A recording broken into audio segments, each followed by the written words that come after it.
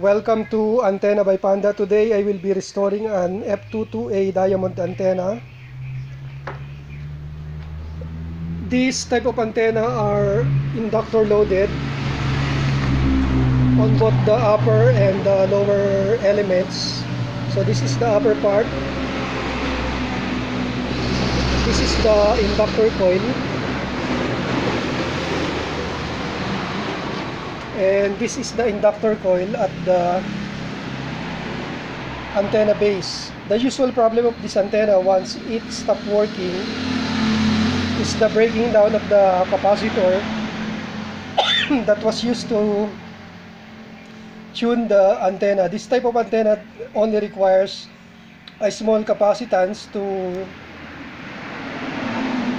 make it resonate on the design frequency. The original design frequency of this antenna is from 144 to 148 megahertz. It can be used from 140 to 150. So let's check the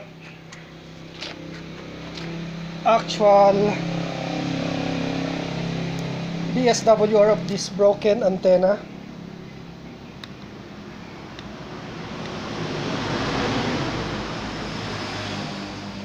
So we have 3.2:1 BSWR, and the BSWR curve is actually over our selected range of 137.5 to 150. What I will be doing is to replace the capacitor with a piece of coaxial cable. This is an RG174 coaxial cable. So I already measured the capacitance that I need to tune this antenna to the original specifications. The length of this coaxial cable is about 15 centimeter. So what I will be doing after I connect the coaxial cable to the base of the antenna is to confirm the readout between the two antenna analyzers. One is the N1201SA and the other one is the NanoVNA. What I will do next is to connect the piece of coaxial cable that will replace our capacitor. This time I have now connected the antenna to the N1201SA antenna analyzer. Let's check the frequency response. The capacitor is now connected. Replacement capacitor, actually, the coaxial cable. So this is connected to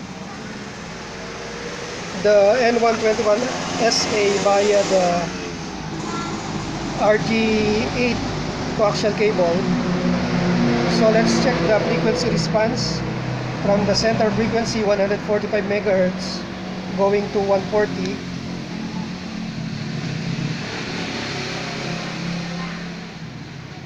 So from 140 it's 1.3 or 1.4. 141 is 1.4.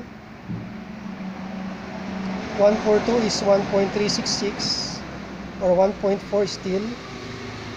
143 is 1.27 or 1.3. 144 is 1.16 or 1.2. 145 is 1.033.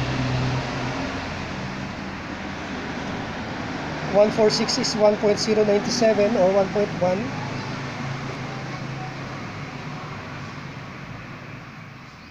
145 is 1.03. 146 is 1.1. 147 is 1.2. 148 is 1.3. 149 is 1.4. And 150 is 1.4.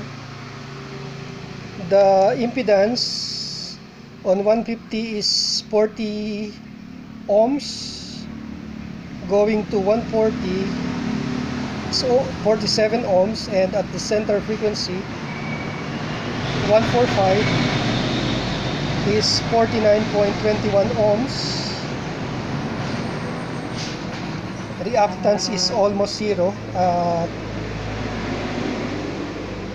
1 or 0.9. Impedance is 49 ohms. So let's check the frequency curve. As we can see, we have 140 to 150. Center is 145.1. So let's move that to 145 exactly.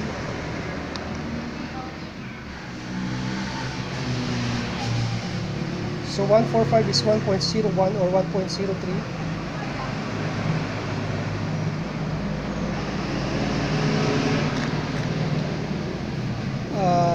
The SWR. So let's check the S11 part. Impedance is 50.5 ohms.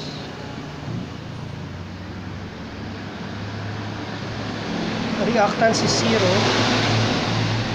and S11 is 48.10 dB at 145. Let's compare this with N1201SA. So I will need to connect the let's compare the reading of the N1201SA to the NanoVNA. So I will be connecting the NanoVNA to this antenna. I have now connected the same antenna to the NanoVNA. So let's check the frequency response of this antenna. As we can see, from 140, the bottom of the NanoVNA frequency sweep, we have 140. The upper band is 150. The center frequency is 145.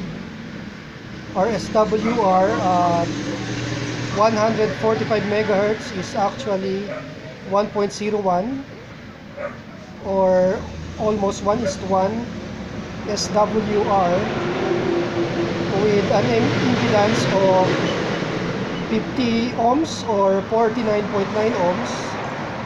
Now let's check the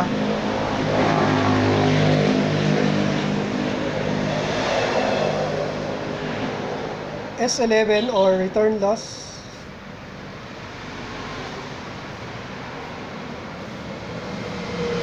So from 145 megahertz we have 40 dB return loss at impedance of 50 ohms. So this is almost similar to the frequency response of the N1201SA as we initially checked before the NanoVNA readout. Sorry for the background noise as I am actually very near the road, the main road. So that's it. This F22 antenna is actually fully restored and it can now be used. Thank you for watching. So to reconfirm, I put the antenna on the fiberglass enclosure and connect the bottom of the antenna to the feed line going to the NanoVNA. Just confirm the readout, we have frequency sweep is 140 to 150. Our SWR now is 1.19:1. Impedance of 49 or 50 ohms. So our SWR have increased a bit, but it's very minimal. So this antenna is now fully usable.